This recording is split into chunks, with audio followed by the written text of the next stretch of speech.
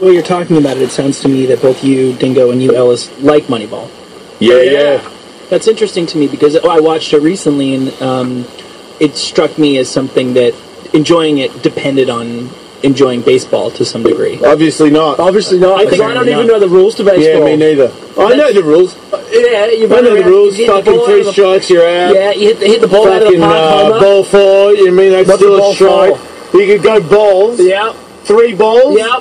3. No, wait. 3 throws. Wait, don't talk. You can't concentrate when you're doing that. 3 strikes and you're out. Yeah. 4 balls and then they go to strikes. I think if it's like ball 4 and then you're out. Don't you gotta walk? Nah. You walk if they hit you with the ball. But you only gotta walk if they hit you. You walk if he throws 4 balls.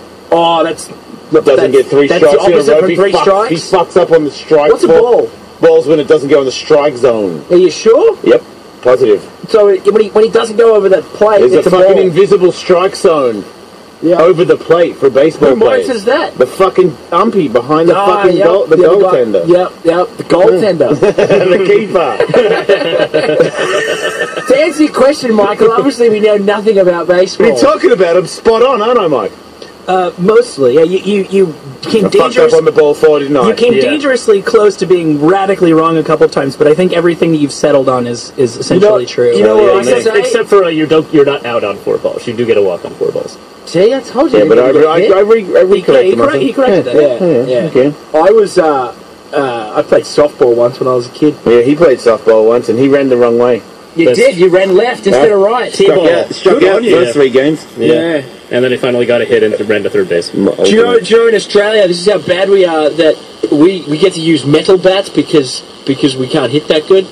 We get to use actual metal bats. Good. I think that's fair, and it's better for fights. Well, they use metal bats in America all the way up to professional baseball. They use do? them in college, use them in high school. It makes sense. The professional athletes that play baseball are just at other level ahead of everybody else. You play with metal bats all the way until you get to the pros, and they give you a piece of wood? Yep. You have the option of using wood. I remember a couple guys in Little League, just to show off, would try using a wood. I bought a wood bat one time, an Eric Davis model wood bat. You guys don't know who Eric Davis is. No. Yeah, and it's mainly, I think, because I heard he's pretty good at baseball. Because the cost of wood, because you break wood bats left and right. For a little while, I don't know if this is very realistic, for a little while they were actually talking about a shortage of good wood, and I think that's why they were kind of reserving it. Oh, really? For the majors, yeah. Not like that one bat that dude made from the lightning hitting the tree. No. Well, that was one hell of a bat. He did eventually break that one, though. He did. True story. Broke the bat. Spoiler alert. Smacked the rubber out of the bowl. Dingo. True story. The leather was still there, but the rubber one is gone, mate. Gone. Gone. He hit it. It's your birthday this week. It is.